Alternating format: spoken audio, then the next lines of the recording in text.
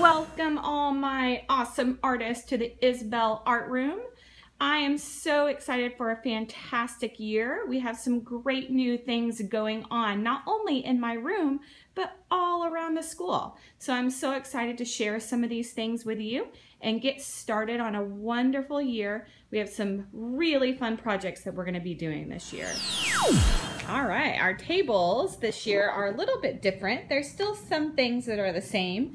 Each label is labeled with a color. This happens to be the purple table. The colors are found on the legs of the table. Each chair has a number, and those correspond with your art jobs, which I'll go over in just a minute. But the new thing, and I think this is going to be great, is this awesome new supply bin that is at each table. Each table has their own. In your supply bin, on top, you have pencils, erasers, pencil sharpeners. The first drawer has scissors and glue sticks. The second drawer has crayons, markers, color sticks, all sorts of supplies. And then the bottom drawer are all of these file folders, and these file folders are going to have your sketchbooks in them. So you can see that, look at the file folders are labeled with all of the different teachers in the school, and then that's where your sketchbook is going to be stored, and you actually will get that today, and we'll get to start working in it today. Art jobs, one of the most important things in the art room. Everybody has a job every day to help clean up and keep the art room looking great for the next class.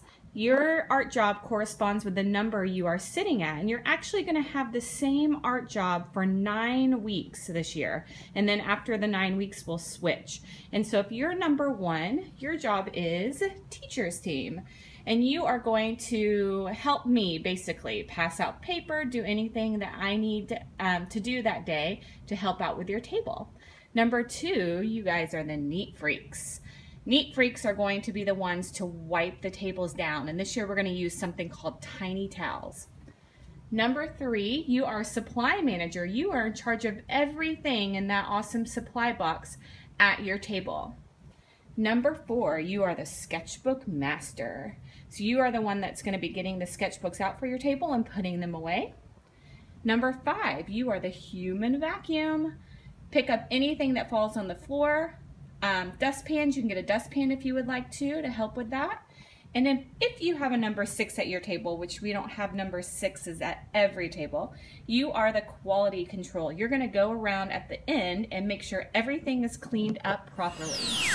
Here are our I can statements. When you come in the room, you can look up at your grade level and you can see exactly what we're going to be learning about that day. There might be examples, there might be vocab words. This week we're getting to know the art room, so that's our I can for this week. I got some new storage in the art room this year.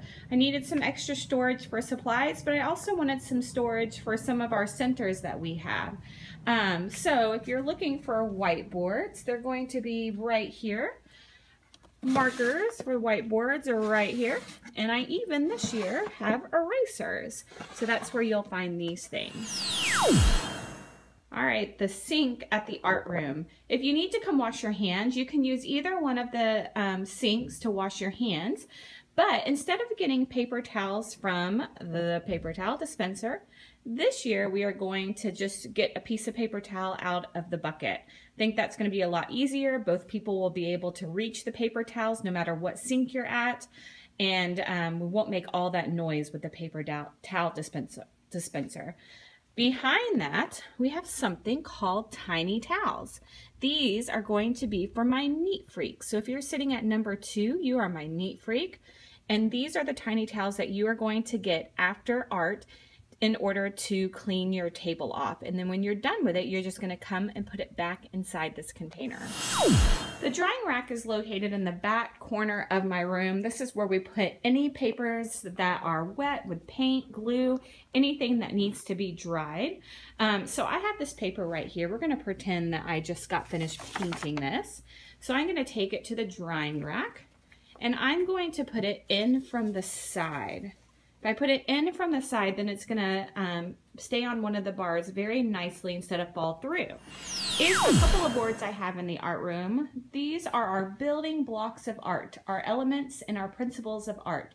These are the main key words that we're going to be learning about this year, and these are the words that you will see in your sketchbooks.